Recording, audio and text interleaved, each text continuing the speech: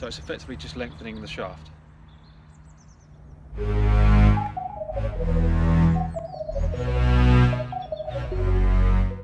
Right guys, welcome back to Scratch Golf. Thanks for all your kind comments on the last video. The last video took me ages to edit, and I'm sure it was a bit longer than most people would have wanted, so I'm going to try and get everything I want to say done in 2 holes today, so it'll be quicker for me to put together, which leaves more time to practice, which is good, and it won't take as long to watch, so there'll be less of this awkward talking going on, which is happening now. I'm still talking, you're still watching it, thank you for doing that, but I'm going to stop now.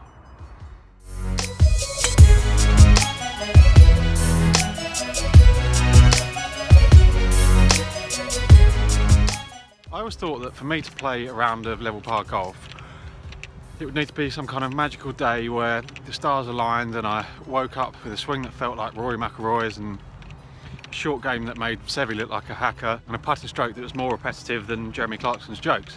I thought I'd have to hit every shot perfectly and stiff every chip that I hit and hole every putt that I looked at, but I've realised that's not the case.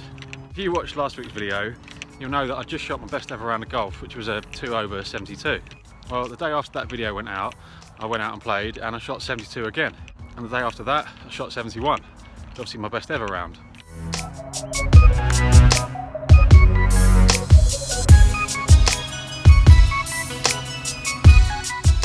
So obviously I still haven't shot level par, but I'm getting closer, and those recent rounds have taught me something. And that's that I don't need to play amazing golf in order to shoot level par.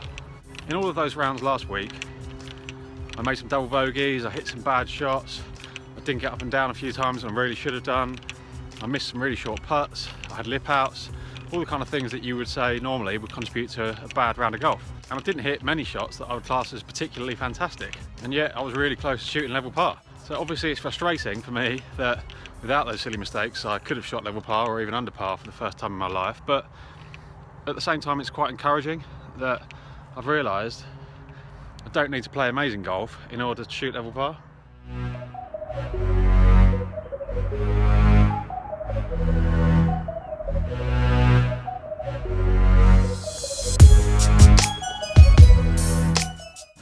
Whenever I've played with people who've put good scores together, the thing that surprised me the most is actually how unimpressive it's been to watch. That might sound silly, but I just find that people who shoot level par or thereabouts, I never tend to watch them and think, oh wow, like he's hitting a 360 yard drive, or you know, he's Dustin Johnson hitting his 6-iron 230 yards through the air. They just seem to keep it in play, don't hit any really bad shots, get up and down quite a few times when they miss the green, and hold a few birdie putts. Well, sounds simple really, doesn't it?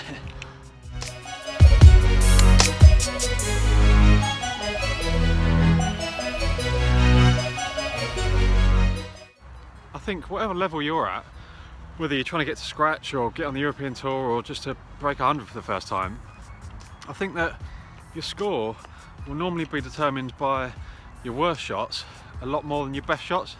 So if you hit a great drive, that might feel really good and it might impress your mates, but at best that's just going to give you the chance to hit a decent approach shot, to give you the chance of making a birdie. If you hit a really good approach shot, at best that's going to give you, maybe a good chance of making a birdie. So even if you make that birdie, you've only really gained 1 shot. On the other hand, if you hit a really bad drive, that can immediately cost you 2 shots. Or if you're standing over a chip where you think, well, I really should get up and down here, and instead you blade it across the green and leave yourself in a horrible position in the bunker, and it takes you another 3 to get down, that straight away costs you 2, 3, maybe 4 shots.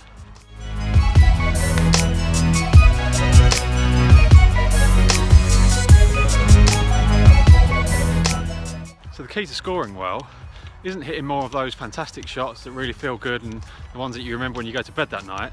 It's eliminating the really bad ones that stick in your mind for all the wrong reasons.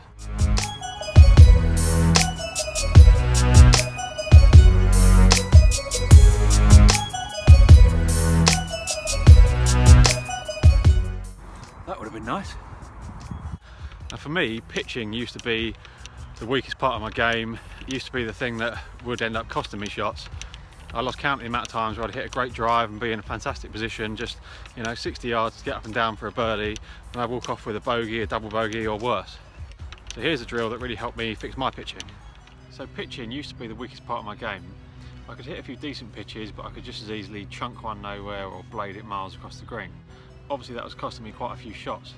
So there's a lad who practices here at Burley Park who's on the Euro Pro Tour, and he gave me this drill that he does, and it made a massive difference to my game. So what you do is just grab an alignment stick and run it alongside the grip of your club.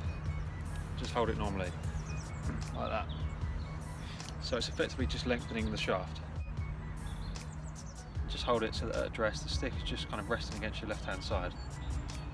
And what you want to do is when you make your swing, just avoid the stick hitting you on the left hand side.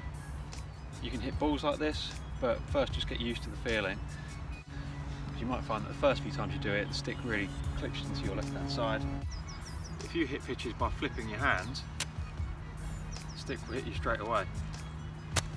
It's really digging into my side there. And what you'll find is that you'll finish facing the target, with your chest facing the target, which if you watch any good player, any tour pro pitching, that's how they finish. What you'll find is a lot of amateurs, particularly those who struggle with pitching, try to flip it with their hands. The body's not turning, so it'll still be facing the same direction it was at address, and the stick will hit them. It's given me a much shallower angle of attack, so I'm much less likely to either hit it fat or blade it across the green. And obviously when I give you these drills, remember that I'm not a professional.